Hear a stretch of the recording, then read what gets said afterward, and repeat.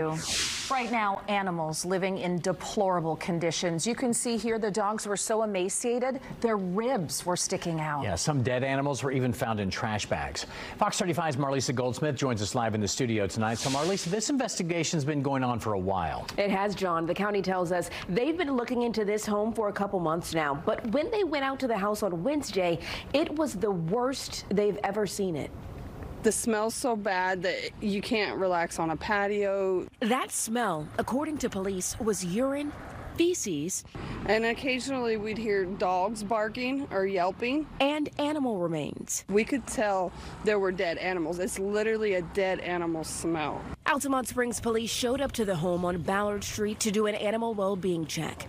Inside, they say they found several emaciated dogs, cats, and birds. They clearly received no medical care.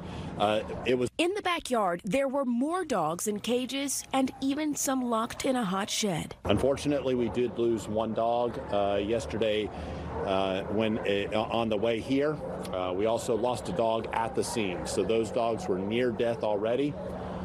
During the transport, it just was too much, and we lost 2 additional dogs. And more than 15 trash bags filled with animal remains. The woman inside the home, 36-year-old Tanya Gross, was arrested. She faced a judge Thursday on animal cruelty charges. You're charged in 5 counts, torturing animals, inflicting pain, causing serious physical injury or death. Our hope is that she never has another animal in her life. The focus now, taking care of the animals that were rescued from the home. 26 dogs were brought here to the shelter, 13 cats so far, and 2 birds. But the new additions are putting a strain on the Seminole County Animal Shelter. Fortunately, our shelter was already 45 animals over capacity. This, of course, created an additional capacity issue. We are doing very creative things to try to move dogs around.